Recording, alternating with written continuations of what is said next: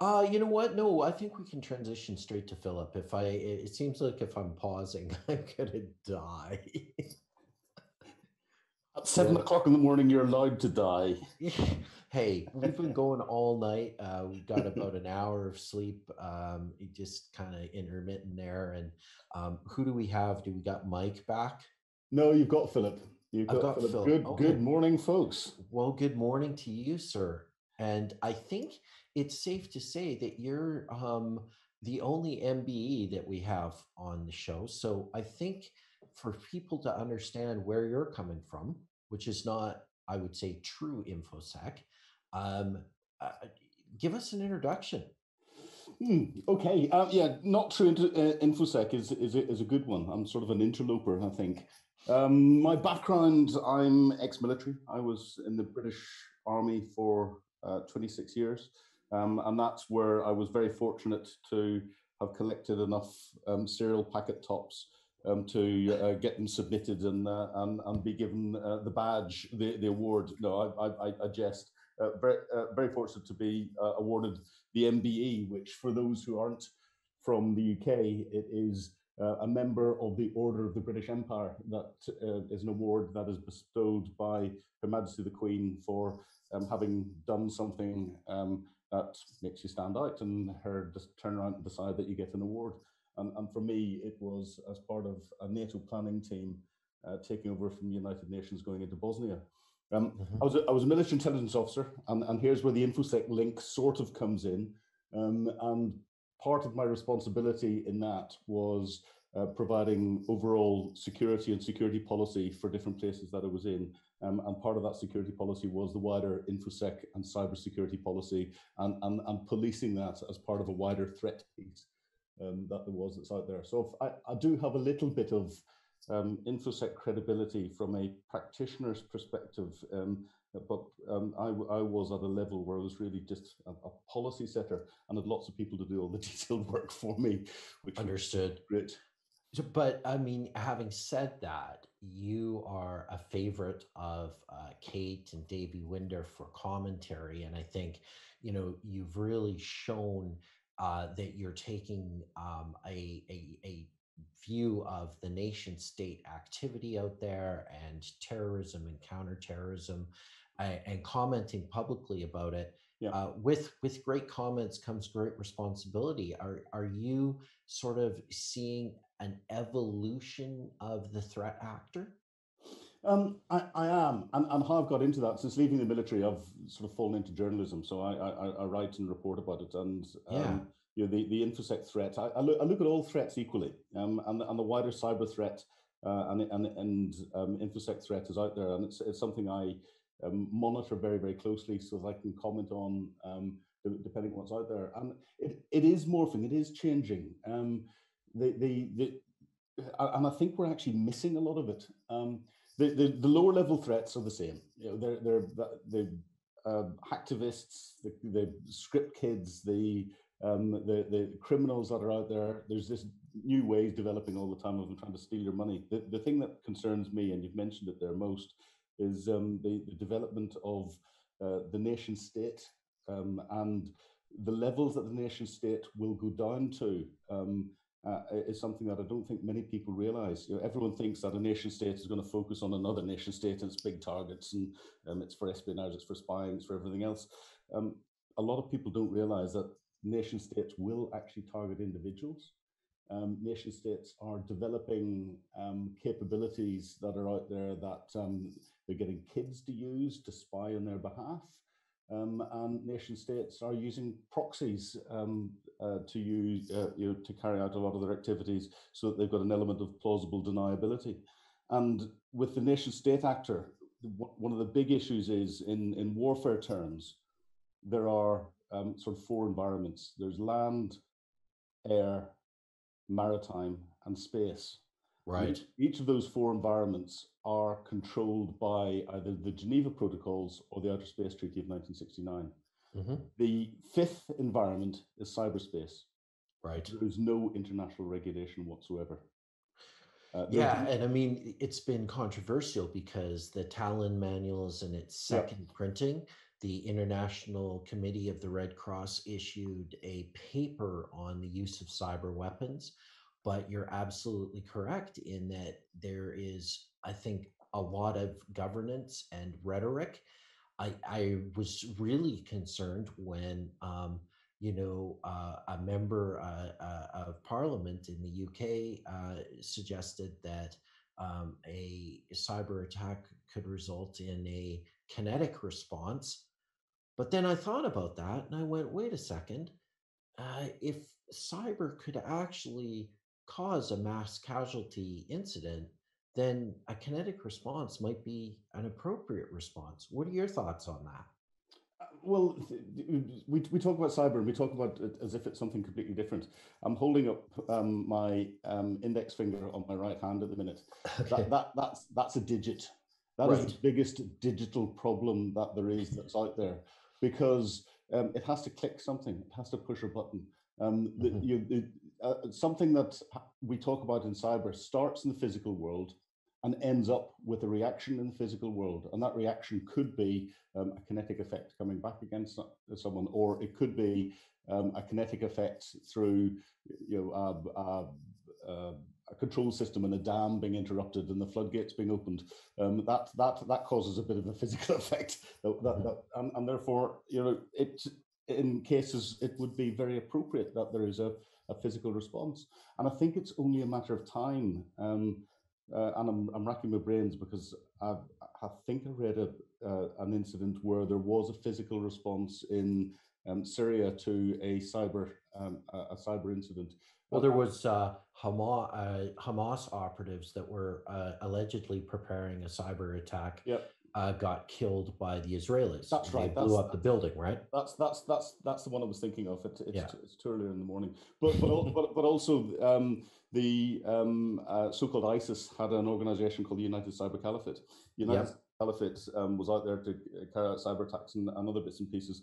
The head of the United Cyber Caliphate, just after he was asking an individual who I happen to know to try and help develop some training material for what they were doing. A couple of days after he had put that request in, his cybersecurity wasn't good enough, and a £500 bomb ended up in this cyber cafe that he was sitting in at that time. The Indeed. United Cyber Caliphate disappeared. So at the moment, we're seeing physical effects on activity that's going on in cyberspace. And from an espionage perspective, we've always had that. From a policing perspective, we've always had that. The script kiddie sitting in his room hacking into the bank Mhm. it will tend to result in a physical effect of the police kicking his door down and coming in and taking him away for a little bit of questioning. Yeah. So the two worlds are completely linked, and it's wrong of people to try and, I think, from a wider security perspective, to try and separate cyberspace out as something completely different. We have to think of everything holistically. And the more times we think of it holistically, then you can look at dealing with the potential threats that are out there, dealing with potential threat actors, and understanding how it's going to impact on you and your organization. Those are all really great points, and I think you're absolutely right that it's interlinked, and it is something that is not easily deconstructed. I want to talk a little bit though about your transition from military service to civilian, Yep. and so there are a lot of folks contemplating making the move, coming out of the military and moving into civilian practice. What advice would you give them? What did you discover on that journey that they might benefit from? Well, I went through the journey in a slightly painful way because I came out of the military not realizing that I was suffering quite badly from PTSD. And it took me a number of years before I got to position and got properly diagnosed and treated. The transition, um, it's not as difficult as people think. It's it's trying to understand that all you're doing is going into an environment where there's two things. People are talking a different language, Hmm. and generally in civilian life, people don't care. Right. That sounds a little cruel. People are The military is all about teamwork. Hmm. If you don't work as a team, and you don't work as a team all of the time, and all of the training, all of the environment, everything else is built around um, your mates looking after you, people doing things automatically to help you because that should be what's going on. That's the environment. It doesn't always happen that way. But when what I found going into civilian business and all the rest of it is that certainly in business terms, most people are out for number one, and that's quite hard to get used to. Mhm. And the motivation is not there from a team perspective. You get some exceptional companies, you get some exceptional groups of people who buck the trend. I got out and went into the steel industry as a sales and marketing director, and to learn about business stuff, nothing to do with the military, Mhm. and certainly find that at every turn I was having to watch my back. I almost had more body armor on as I was going around in business than I Yeah. did going around in war zones, and that shocked me slightly. Um, However, what I've also found is that there are some exceptional people out there, and when I left the steel industry and set up my own security consultancy and marketing business before I fell into journalism, I came across some absolutely exceptionally dedicated individuals who helped me learn my new trade, who helped me develop, who help push me forward. So it's the biggest bit of advice is, in fact, I've just contradicted myself in everything I've said in the last couple of minutes. Is it's a different environment. Go in with Yeah. your eyes open. It's exciting. There's lots of opportunities. It's not the same as the military, and you have to realize that within it, you have to look after yourself. There's no one else looking out for you as you go through things, and just be who you are. Don't try and pretend to be something that you're not. I see a lot of military people that come out and they try to be something different because they've done lots of courses, they've done lots of qualifications, they try to say they're exceptional at this and exceptional at that, and they've got hundreds of certificates and letters after their names and everything else, but they've got no practical experience. So Yeah. they don't know what they're doing, and that stands out very quickly indeed. So the other biggest tip is be humble and learn from people, and don't be afraid uh, to learn from those that in the military you would say are at a lower level than you. I've learned more from a large number of my junior non-commissioned officers and my uh, senior non-commissioned officers than I have done from anyone that was more at my level or more senior than me when I was in the military. So Yep. I didn't find it a difficult transition, but that's because I was having other difficulties that focused my Gotcha. mind. So let's turn our intelligence lens to the tragedy that just occurred on London Bridge. Yeah. And what I found interesting is this was the first time that a tragedy had occurred that the rhetoric of we need encryption backdoors wasn't rolled out. Yeah. As you'll recall, after Manchester and after the previous London Bridge, there was some member of parliament that continued to press for encryption backdoors. Yeah. Do you think the encryption backdoor in the UK issue is a dead issue now, or do you feel it's just a quiet issue because of the current election climate?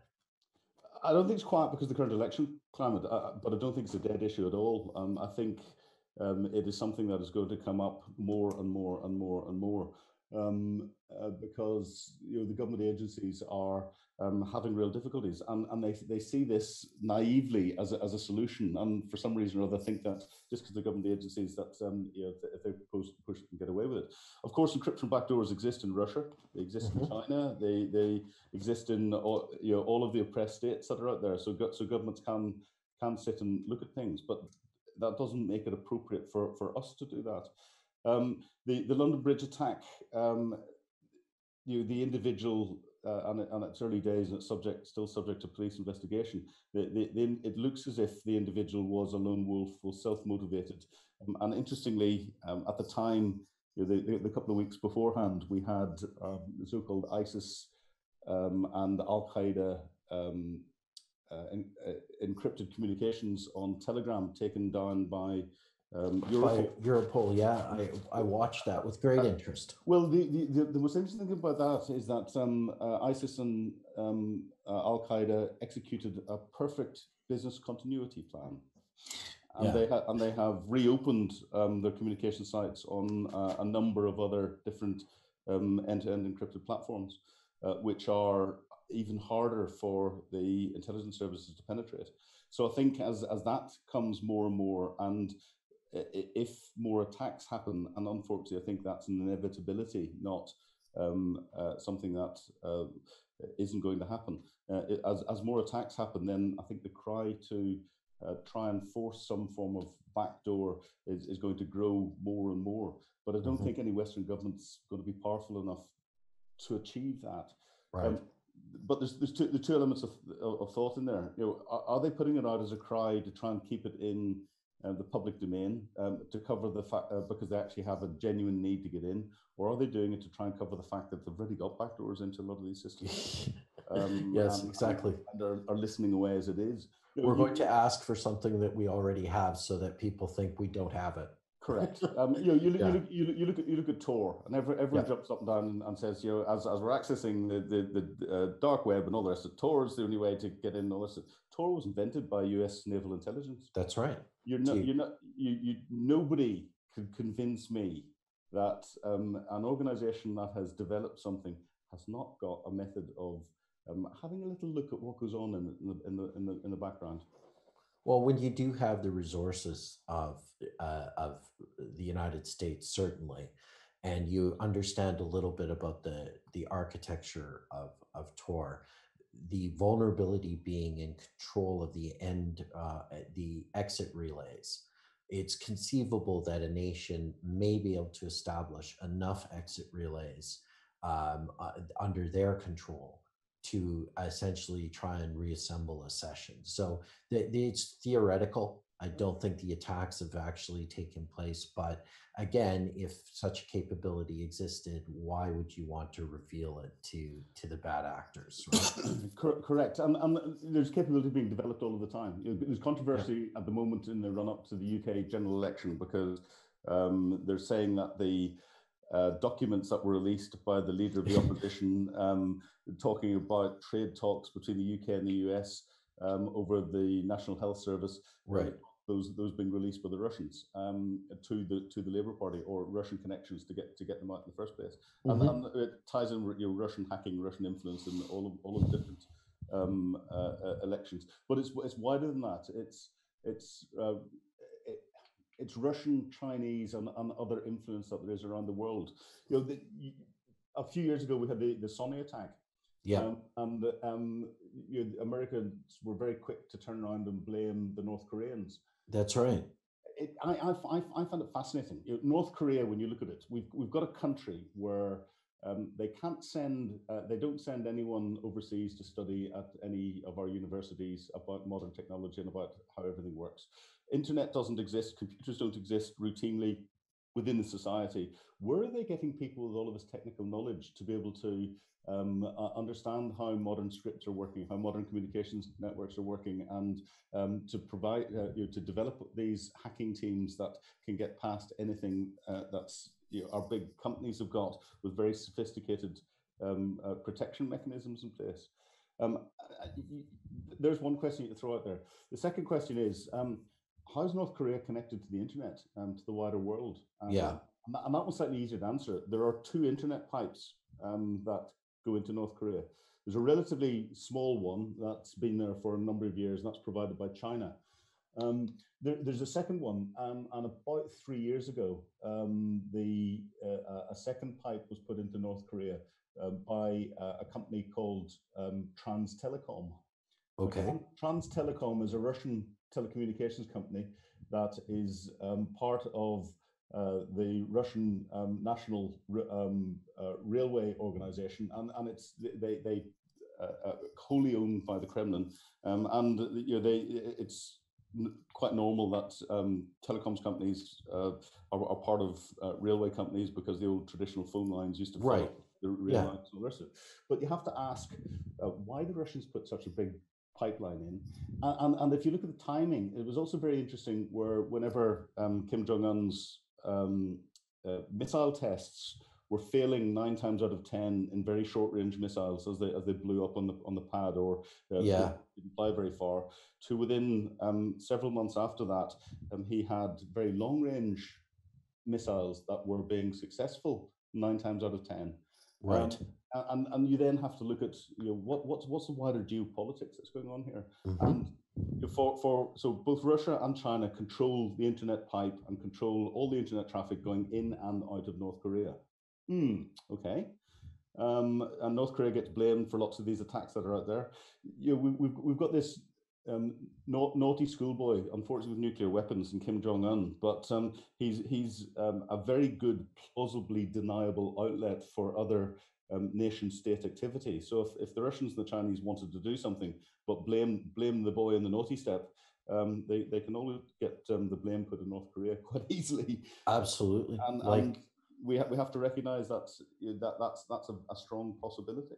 and it's a very strong possibility. I mean, recently we saw APT-28 Turla subject or hijack infrastructure attributed to Iranian cyber Yep. operatives. So, not without precedent. Uh, Philip, I just want to say it was my pleasure having you on BeerCom 1. Any sort of last thoughts that you want to leave our audience with? I think this is absolutely fantastic, and hats off to you guys. Tinfoil hats off to you guys for having put this together. And the charities that you are supporting are phenomenal. I just actively encourage everyone to get on there and start to contribute as much as they possibly can. And good luck with Oh, the rest of the day, thank you. folks. Thank you so much for that. And yes, we're doing quite well. We just had a donation from Wendy Edwards a little while ago, and we're at 4,280 quid raised. So we're quickly approaching our 5,000 quid goal. Or 5,000 would be the halfway point. We have a goal of 10,000. So thank you so much for your Fantastic. time, My and pleasure. truly appreciate talking to you. Fascinating as usual, and look forward to many more of your comments in Forbes, and following your work as a journalist. Thank you. Cheers. Have a good day, folks. All right.